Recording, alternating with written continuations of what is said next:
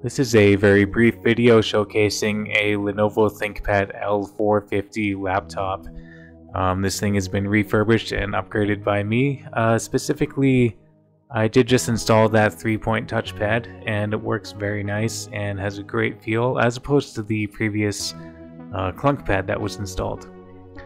So, onto the hardware, we have an Intel Core i5-4300U CPU at 1.90 GHz, 2-core 4-thread, and 12 GB of DDR3 1600 MHz RAM, a Toshiba 256 GB solid-state drive as a Windows 10 boot drive, and it has Intel HD 5500 graphics.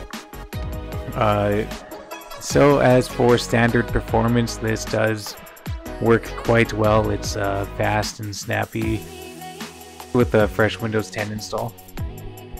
This SSD has SATA 3 speeds. I should mention that there is also a WWAN port, which also acts as a M.2 SATA 3 SSD port, so you can have two drives in this thing if you so desire. The regular chiclet style keyboard with the red characteristic track point. On this I/O side, we have a SIM card slot, 2x USB 3.0, mini display port with audio, VGA port, and RJ45 Ethernet port. On to the other side, we have the power jack, USB 3.0, and audio combo jack. And on the front, I didn't show it, but there is also an SD card reader. So this laptop would do quite well for standard office work, Office 365 and beyond. It would run things like the video editing software that I'm using right now, Movavi Video Suite. Probably do some live photo editing too. There's the 720p webcam.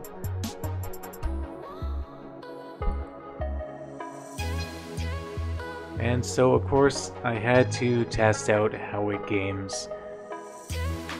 And first I tried out Tomb Raider 2012, and it's totally playable on this system, as I suspected, because I did originally play this game, I think, with a HP model with similar specs back in like 2013 or 2014.